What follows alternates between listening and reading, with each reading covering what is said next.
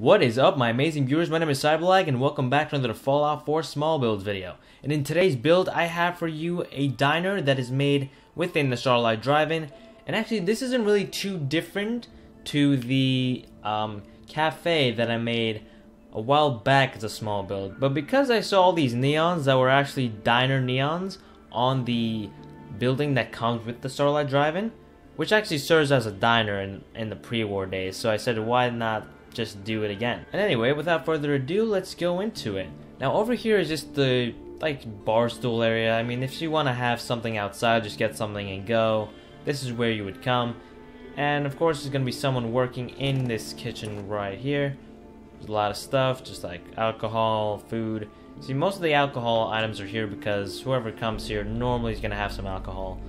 And also, in the nighttime, I can do this, and all of the shades are down. I mean, I should get the radio out of there, but you know what I mean. Even though there's no actual animation for them going up and down, it's still a cool looking thing to have, in my opinion. So yeah, this is just the main kitchen area. This hasn't really changed too much other than the fridge that I added. The stove is already here, just added some stuff in the sink. A stacked shelf because of course they need a lot of food because they're feeding a lot of mouths on the second floor. And as you can see here, this is the dining room of the diner. There will be someone to take not your order. There will be like a receptionist person that will take you to your table. A seater, that's what they're called. Okay, so anyway, so you have the normal stuff here that you would this light should actually be working. So over here you have the coffee machine, some dining plates and whatnot to go and serve these customers, so you don't have to actually go downstairs every time. Makes sense in my opinion. Of course there's a bathroom, the shitty bathroom, and it kind of goes through the sink, but let's just ignore that for now. Anyway, so the actual dining room isn't too much of a big deal. Obviously booths and chairs, a few posters, and lights, which I just use the same light for everything. And the one thing I will do is actually cover this gap because well, you can literally see a whole man flag over there. And this is more Nuka-Cola themed because they are sponsored by Nuka-Cola.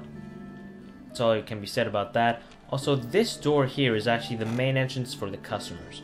So if you're a customer and you're coming from, most likely coming from this way, you would be coming up this staircase and go in the door, and then the employees, of course, as it says here, employees only, would only go through here and go downstairs. Now upstairs, I actually have no clue what to build because this is like such a good vantage point for like everything. You can see the whole city. So if you guys have any suggestions of what I should do with this top floor over here, you may as well just type them in the comment below and I'll see what I can do. Now I wanted to go into more specific about the roof of this, because the roof, these roofs, if you have played this game and started building, you will notice that the wooden roofs actually do tend to leak a lot. So what I did is actually oh shit. Okay, this is not working. Okay, so let's just. Alright, so as you can see, the actual roof of the diner is one of the normal diner roofs you would see in the Drumlin diner. So this thing is kind of not symmetrical, but then again, this is not exactly supposed to be anyway. So when you're on this side, you wouldn't normally see that. I have to fix the flags. All of this is work in progress, people, so don't judge what you see. Anyway, so if you go this side, it looks perfect in my opinion. But as far as the Drumlin diner, as far as the Starlight diner, there really isn't much else to it. I mean, it's just a simple little diner build. As far as clutter on the tables, I would add some.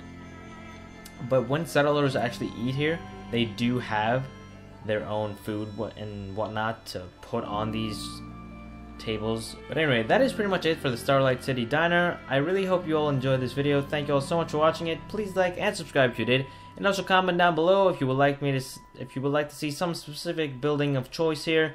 I'm currently building a a city hall, which you might think it doesn't really look realistic, to the entire build, but I have lore for that, so for all you guys that are realism friendly or realism maniacs, don't worry, I got some lore for you.